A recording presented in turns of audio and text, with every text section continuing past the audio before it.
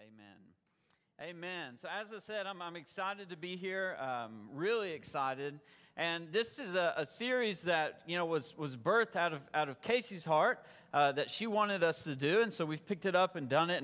And I felt like last week was a really good week. We kicked it off, we started it, and we started to learn the difference between behavioral modification and spiritual transformation. So the idea is that we all have a change that we want to make in our life, but we also all kind of feel powerless at times to make that change. Whether it be a big change, a small change, whether it be something, as little as, I don't know, like trying to lose weight or something like that, or maybe something as big as paying off debt or recovering from an addiction, whatever it is. We talked about how the power in the change is not in behavior modification, but in spiritual transformation. And I gave you guys some homework to do where you were going to go home and pray and ask God, okay, if behind every change there's a why should I change? And I wanted you to pray and ask God, what's the spiritual reason why you change? And if this is new to you, then go back next week or go back last week and watch that message. It's on our YouTube channel and on our website.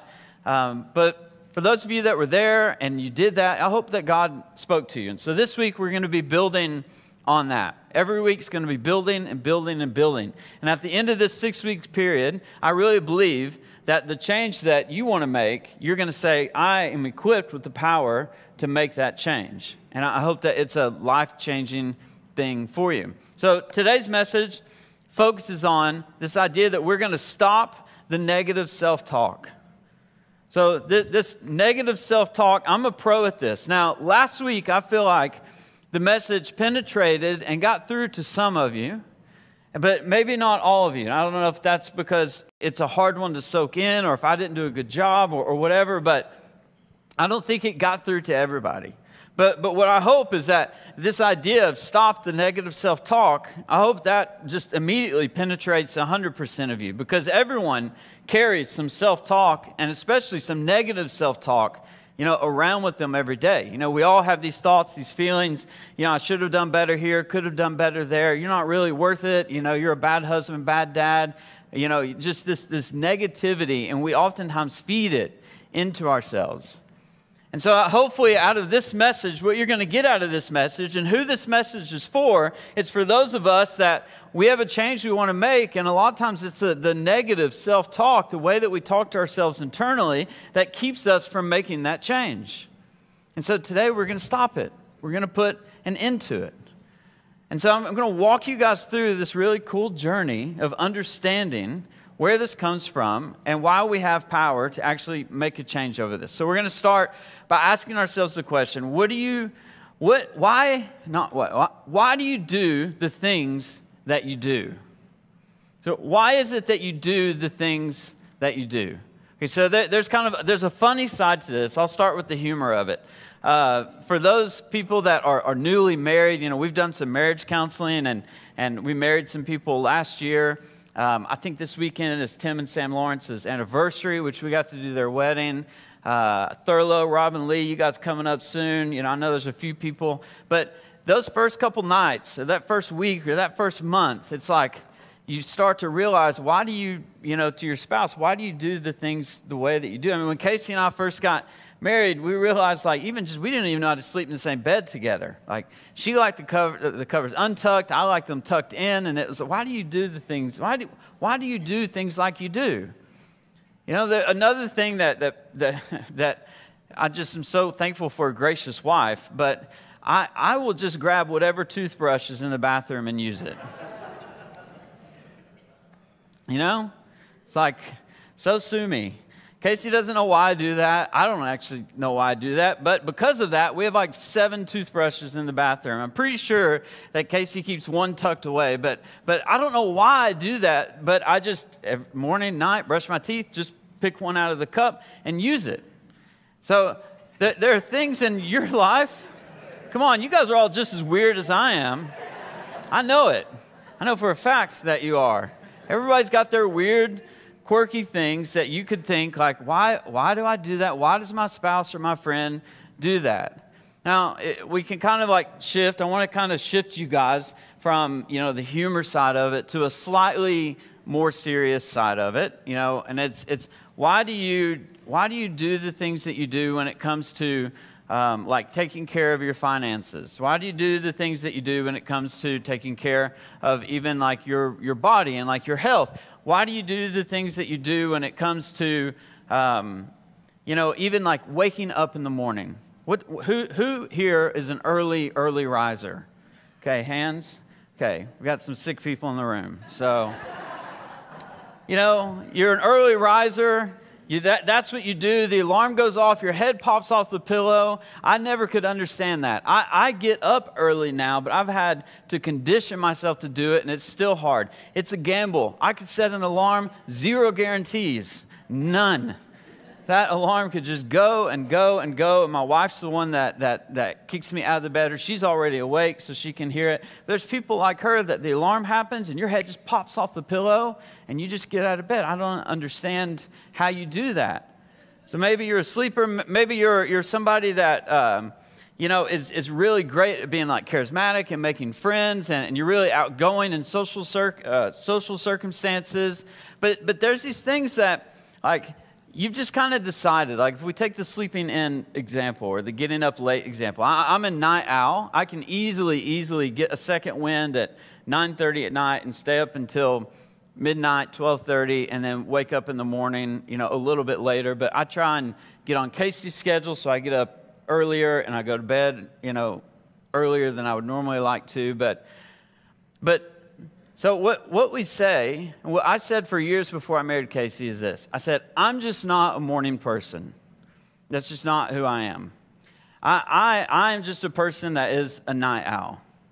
And so whatever I'd like for you to think about, you know, how you wake up in the morning or whatever weird habit that you have, and think, okay, you know, this is just me. This is just how I am.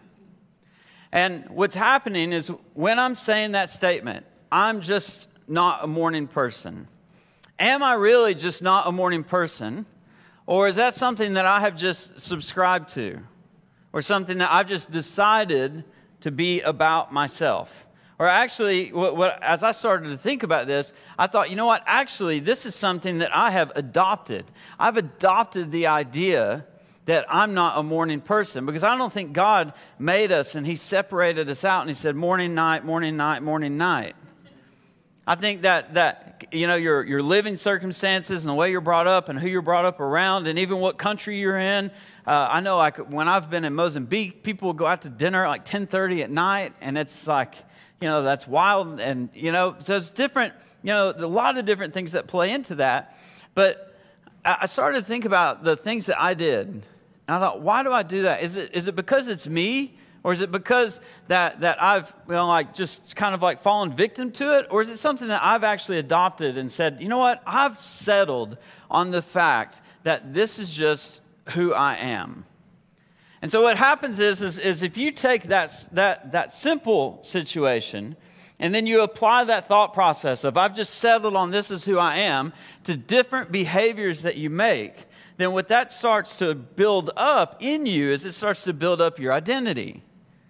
And so then if we take behavior and we look at identity together, I can actually make this statement that it's our biggest driving force behind our behavior is our identity. So the biggest driving force behind your behavior is your identity. And your identity is something that you've sort of self-given yourself. You've self-ascribed to. So another way to think about this, and this is going to be kind of the key phrase for this message is, what do we do?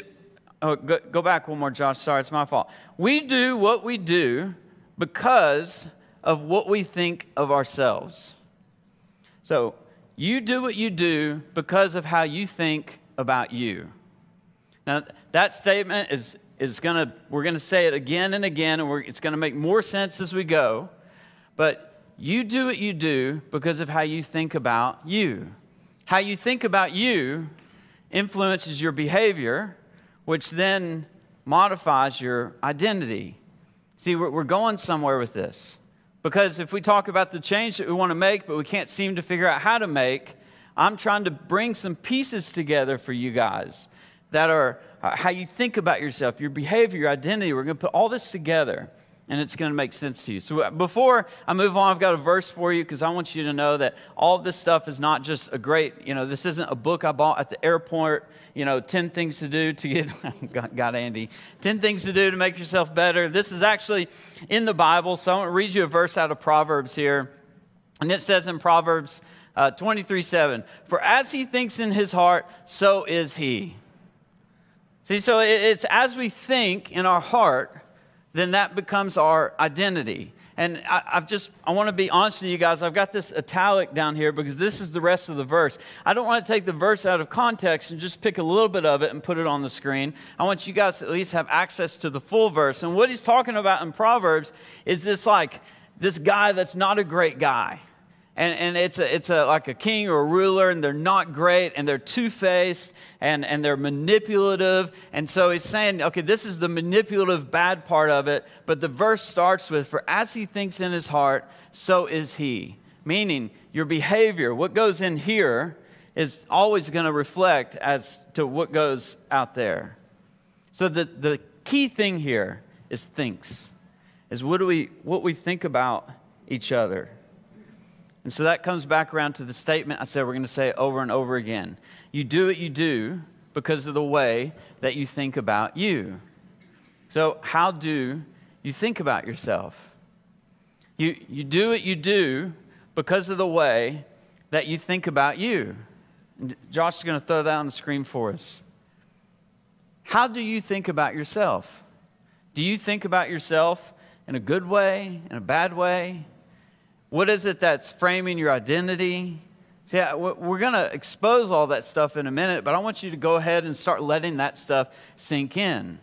Is that what you think about yourself is impacting and influencing your behavior, which is creating in you your identity.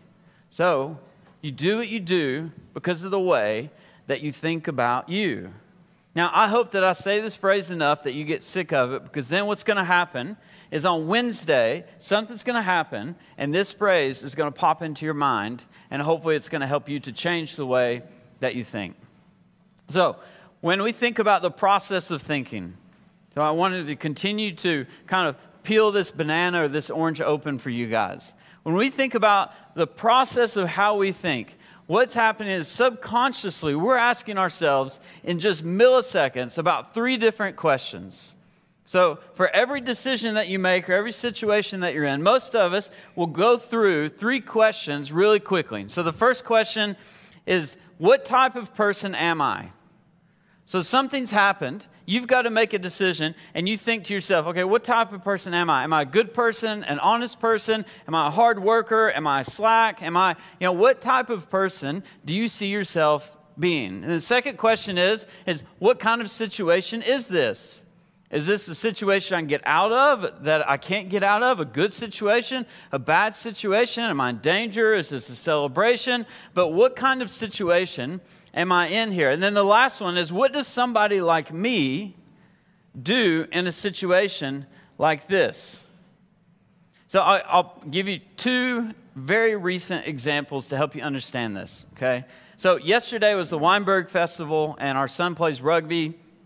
And it's at Weinberg, and all of Cape Town was there, and so there was nowhere to park, within like a 10-kilometer range, and it was crazy. And we're in our van, the Hyundai H1 masterpiece, and I'm driving it, and this thing is huge, and we end up on a small road. There's a construction site where they're building a house, and we've got people behind us, people in front of us. Everyone's double parked on both sides of the road, and I'm trying to just inch kind of out of the way and kind of get over so somebody can go around, and I hit a car. I just heard the crumple in the back.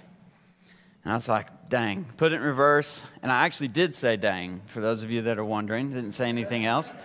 Put it in reverse the car, reverse the van back out, and eventually we got in, and I looked at it. I said, okay, what type of person am I? Because I'm looking at, well, really it was just paint damage on our car. And I'm looking at what is paint damage on the car that we hit with license tags from somewhere else in the country. And I'm thinking, like, am I an honest person or a dishonest person? Do we just drive off, find a new parking spot? or do I stay and be honest? And I thought, what kind of situation is this? This is a situation that I can get away scotch-free. It's a situation with no accountability. It's a situation that is an accident and people are used to showing up and getting in their cars and finding that they've been dinged a little bit. What kind of situation was it? But what does someone like me do in a situation like this? So what I had to decide, and I mean, this was an easy decision for me. I had no moral wrestling here with this, but Casey's changing, again, very wet diapers in the back of the van, and we're, the game's about to start, and I pull out a pen and a piece of paper, and I write my phone number and my name, and I put it under the windshield wiper, and just said, hey, sorry, I'm the one that bumped your car. Got a call from him last night. Everything's sorted, easy peasy. But that was an opportunity where I had to ask these 3 questions and make a decision based on that. Now, I'll give you a place where I don't make the right decision. So, again, this involves the van. The van is the star character in this story. So the van, one day, Casey comes home, and Casey has also hit something with the van, and she's popped a piece of trim off of it, and she comes in, and she's, something else was broken, and she says, oh, by the way, while you're fixing things, here's, a piece of, I've also broken the van. And I thought, what type of person am I? Am I a kind, loving, patient husband, or am I a frustrated jerk? Okay, I was a frustrated jerk. I just put my head down and just was frustrated with the situation that here we are, we had a broken car. What kind of situation was it? It was a situation where I could have chosen to show grace and love, and instead I created a silent situation that made Casey feel bad. Now, what does someone like me do in a situation like this? The someone that I want to be like doesn't do what I did. The someone that I want to be like is actually who Casey was to me yesterday. Hey, it's okay. It's all right. Not a big deal. See, when we take our decisions and we filter them through these questions, we all come out with some kind of answer. And in fact, the way that we answer these 3 questions determines what kind of person that we are. The way that you answer these is going to dictate the kind of person you are. And then to take it a little bit further, it's the way that we answer these. It determines what kind of person that we are because, we go back to that phrase, what I think of me determines the kind of person that I am. So the thought process that you've taken determines kind of how you think about you, because you're self-analyzing in every situation, every decision. And so what you think of you is going to determine the person that you are. And this is true everywhere. We can't escape this, because in every area of life, you do what you do because of what you think about you. See, you can't get away from this. In every single area, you do what you do because of the way that you think about you. So whether it's your marriage, whether it's work, whether it's business, whether it's your relationships with people, in any area, you do what you do because of what you think about you. So, Josh, put that on the screen for them here. Because this is so important for you guys to see. It's just so important for you guys to begin to wrap your head around this. You can't escape it. So when it comes to wanting to change, you want to change a behavior. Where you're trying to do behavior modification, but we're saying you need spiritual manipulation, or you need spiritual transformation. So you can't escape this. It's everything you do happens because of what you think about you. Now, there is a way out of this, and it's a blessing. If we're talking about thinking and how we think about ourselves, and everything that we do because of the way that we think about us, or the way you think about you, if you want to change you, then what needs to change for you to change? It's your thinking.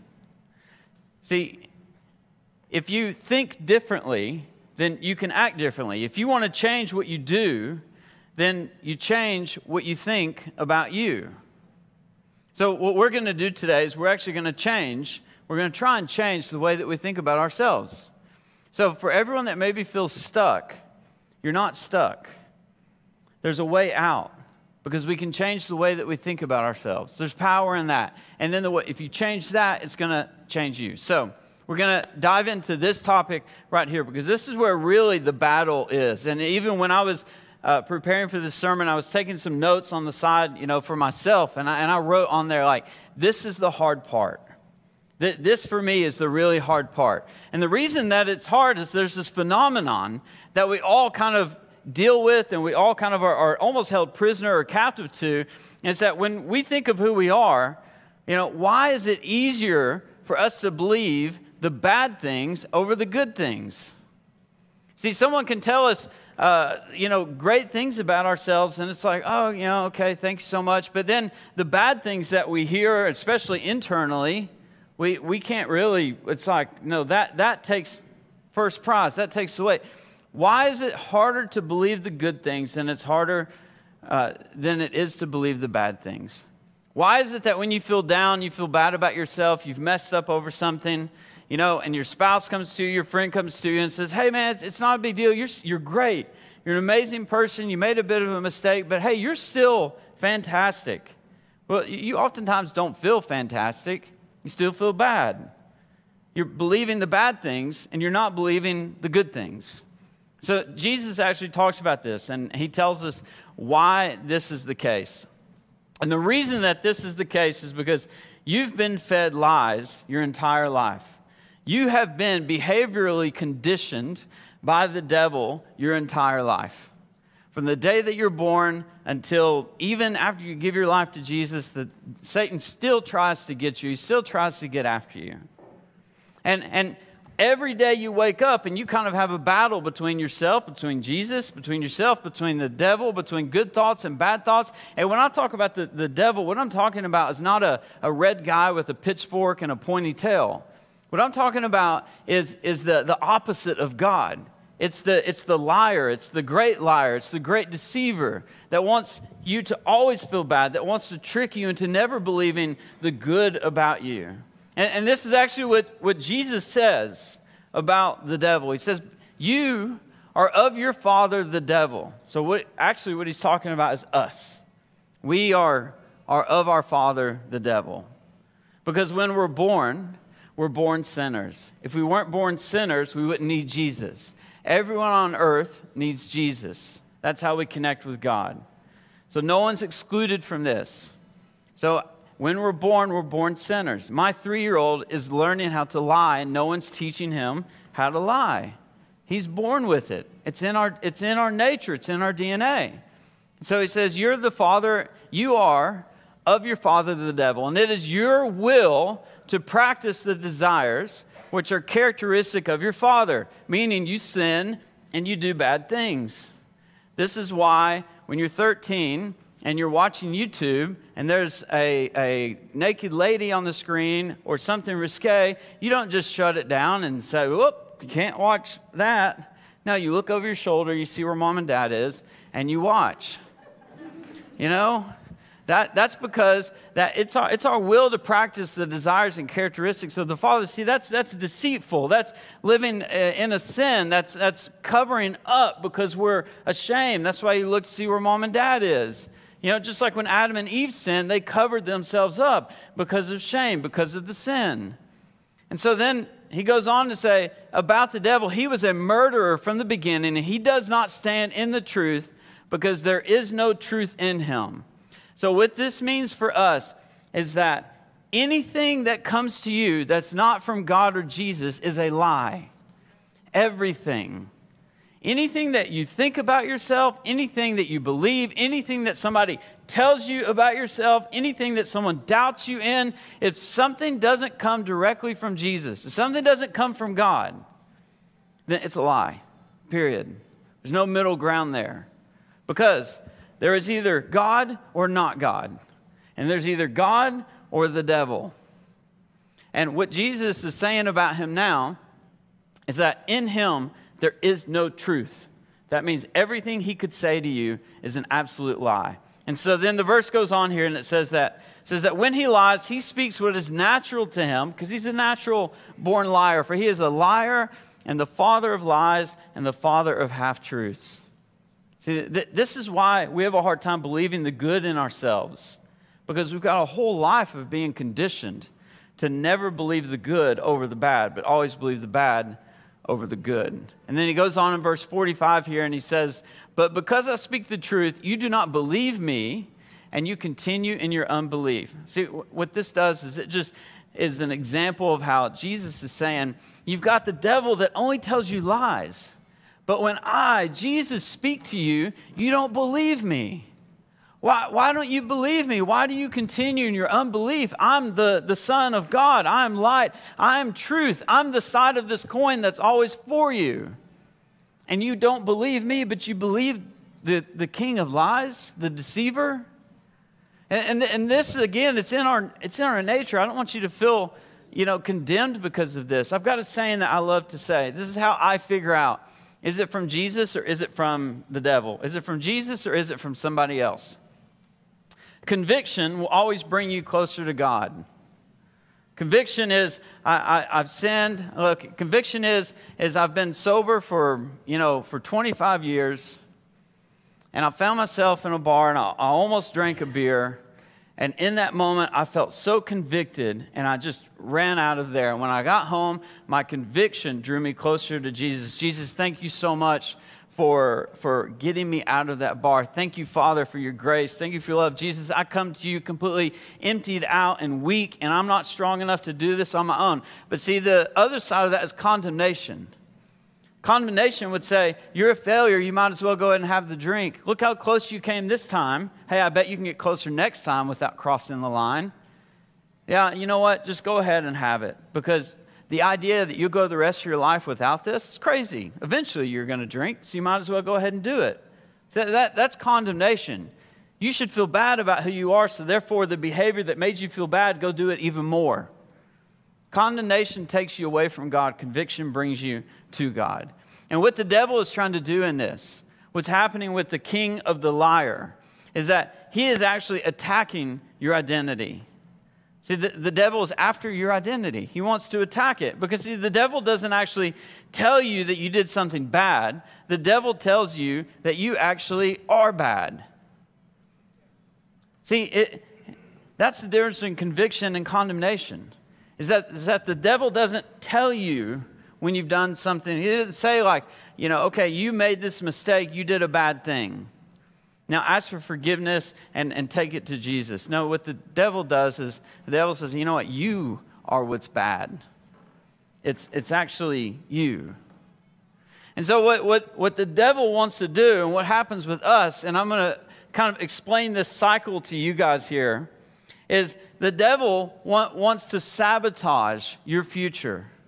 The devil wants to sabotage you. And the way that he sabotages you is through destructive behavior. So what he wants to do is he wants to increase the destructive behavior in you. He wants to use condemnation, and he wants to use lies to you, that thing that you want to change that you feel like you can't change. You've got the devil that's saying, no, let me get you into destructive behavior. Let me make sure that every time you drive by a liquor store that you feel like you've got to go in there. Let me make sure that every time you walk by your computer that you crave looking at pornography. Let me make sure that you can't put down that piece of cake, or you can't stop binge eating or whatever it is. Let me just make sure that you know that you're never going to be good enough for your spouse. And because you're never good enough for your spouse, then you might as well quit trying. See, that's destructive behavior. And the devil will tell us, don't try and do good because you're not good. You're actually bad. And so instead, it's that destructive behavior that sabotages us. And guess what? That destructive behavior that sabotages us, it goes on, and it actually just creates this situation where we're doing these bad things.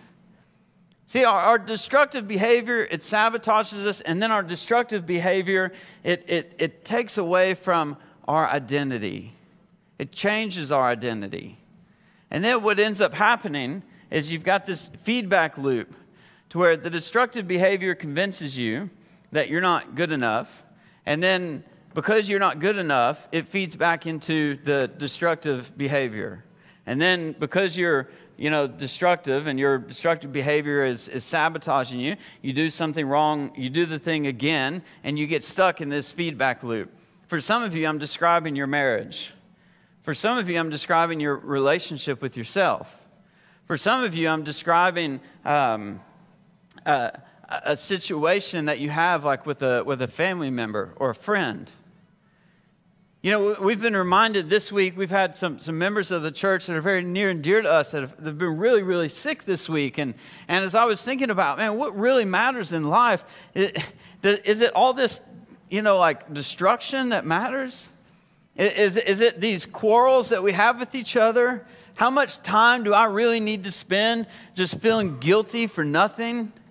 How much time do I need to spend feeling shameful for no reason at all? None. Because you've got Jesus who is saying, hey, I'm the truth and the life. I want you to listen to me. And if we could kind of remove ourselves from our own bodies, our own situations, and zoom back in and look at your life, I want you to see that you're probably in some kind of feedback loop of destruction, sabotaging you, creating a situation where you do more bad behavior, creates more destruction, and just goes around and around and around and around. And that's where most of us find ourselves a lot. And that's why when we think about change, we can't change. That's where the negative self-talk comes in. Because especially part of that feedback loop, you're never going to make it. You're never going to beat it. You're never going to be better than this. You're never going to be able to manage your temper. You're never going to be able to hold on. This is never going to work for you. And it's just over and over and over. And we've been dealing with this since we were born, since we can remember. So see, we're in a hard situation as people. Because we sinned, we messed up, we're born with a sinful nature. But we don't have to stay there. We're not stuck there, and we're not prisoner to that. So if we take out the word destructive, we take that out, and instead, let's replace it with something. In fact, let me just randomly pick a word out of the air, Christ-centered. Let's just go with Christ-centered. Josh, put the Christ-centered slide up here on the screen for everybody. So if you replace all that destructive behavior stuff and you then instead replace it with Christ-centeredness, a Christ-centered identity leads to Christ-honoring habits. See, before it was a destructive identity leads to destructive habits. Destructive habits then lead to more destructive behavior. A Christ-centered identity leads to Christ-honoring habits. Christ-honoring habits reinforce a Christ-centered identity. To me, this sounds better. This sounds a bit happier. This sounds a bit more sorted, like there's more comfort in this. I can actually build my life and grow off of this. Even if I've never heard of Jesus, if you're not a Jesus believer, I just hope this looks more appealing. Because, if anything, you don't have to walk around thinking bad thoughts about yourself all the time. This Christ-honoring thing here, how do we do that? See, what is it that we do to catch that? What we have to do is instead of focusing on what I just said, instead of focusing on what to do, what I want us to focus on is who that you want to become. See, it's always start with who before do. This is the difference between behavioral modification and then spiritual transformation. Start with the who before the do. See, the behavior modification starts with the do, hoping to become the who. And that doesn't work. That's why there's so many failed diets and failed startups. That's why our journaling habit that we wanted to start this year didn't, stick for a month. This is why the gym is super crowded in January, and then come mid-February, there's nobody in it anymore. It's because people are trying to do in order to become a who. And what Jesus is saying is focus on who, and then the do will come after that. Now, I've got a quote that I want to read you from a great book called Atomic Habits, and it says this: every action you take is a vote for the type of person that you wish to become. So you've got two decisions to make. Whatever decision you make, it's a vote for who you want to become. No single instance will transform your beliefs, But as the votes build up, so does the evidence of your new identity. So I like to always revolve everything around ice cream. And so no single scoop of ice cream is going to make me overweight. But it's the building up of the evidence of eating ice cream every single day that will show off my new identity, which is someone that loves ice cream. See, every decision that we make, we're voting. You know, last week I wanted you guys to start with a spiritual why. Find out your spiritual why. Why do you want to change? Why do you feel like you need to change? What's the spiritual thing behind that? And this week, what I want you to think about is the spiritual who. And so you're going to seek God today for a new identity. And you seeking God today is going to come with you asking God, okay, who's the spiritual who? Who do I want to become? Who is it that I actually need to become? And see, Jesus has this wonderful life for us, and it's actually promised for us in a verse that I want to read for you guys. And this verse is in Ephesians 4:21. This verse gives you permission to throw off your old self, throw off the inner self voice, throw off all that stuff, throw off the old who's, throw off the old do's, throw off all your past, everything. Throw it off and get rid of it. Take every mistake that you've ever made and get rid of it. Take everything wrong you've ever done and get rid of it. But more importantly, take everything in your life that's outside of Jesus that is defining your identity, and you get rid of it. And this is what it says. It says, since you have heard about Jesus and have learned the truth that comes from him, throw off your old sinful nature and your former way of life, which is corrupted by lust and deception. So throw it off. You don't fold it up neatly and put it in your pocket. You throw it off and you get rid of it. And he goes on in the next verse and he says, instead, let the Spirit renew your thoughts and attitudes. Put on your new nature, created to be like God, truly righteous and holy. See, what that's telling us is that when you believe who God says that you are, then you get to start living in the plan and in the life that God has for you. See, God's got this amazing plan for you. You know what this looks like? What this looks like in you here? What this looks like is the young man that has chosen purity. And he's chosen not to look at pornography. And this man is now walking in freedom from that. He's not walking a prisoner to that. This is what happens when you accept the truth of Jesus rather than the lies of the devil. Then you start to believe that you are the husband that you actually are. You are the wife that you actually are. You are the son of God that you actually are. And you take all that stuff that clogs you up and says that you're not, and you just throw it away. You get rid of it. See, in here in this moment that we're going to have as the band comes on stage to lead us in worship, I want everybody to imagine that you've got your own wheelie bin. And it's right in front of you. And when they sing this worship song, I want you to, and you standing, I want you to imagine that wheelie bin in front of you, even if you need to put your, hands on it. And I want you to imagine taking everything in you and asking yourself, did this come from God or not? And if it's a not, that goes in the wheelie bin. I want you to take everything that has been negative and everything destructive that's come from the liar, I want you to put it in the wheelie bin. I want you to throw it away. And instead, I want you to take on the new self that God has promised you.